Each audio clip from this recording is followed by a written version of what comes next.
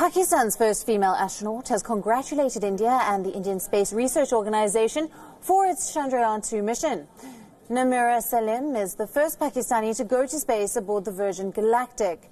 She has praised India's efforts, saying the attempt to make a landing on the moon was itself a giant leap for South Asia, as well as the entire global space industry.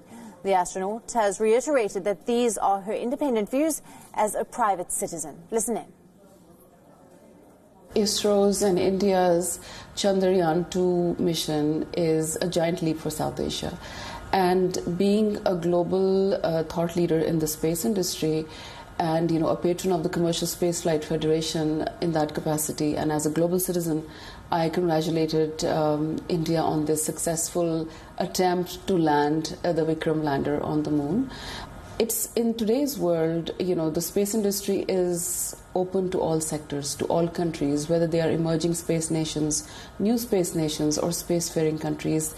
There's a whole thing going on about public-private partnerships. So India's mission to the moon, it's about the contribution they have made to the international global space industry for the benefit of mankind. The Chandrayaan-2 mission is going to create a big, a paradigm shift in the minds of many future scientists and young explorers who will be part of the next generation of space leaders.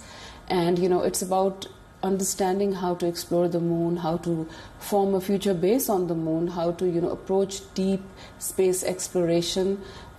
This is just the first step, but in the near future, in 2024, for example, NASA will create a coalition of nations under its Artemis program and not only create an international base on the moon, it will also send back the next man and the first woman on the moon.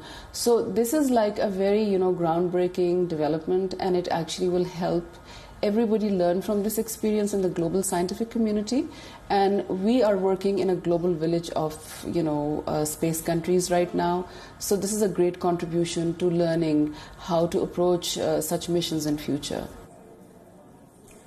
Her comments come after the Indian Space Research Organization announced that it had found the Vikram lander on the lunar surface. Now, pictures of the lander have been captured by the Chandrayaan-2 orbiter.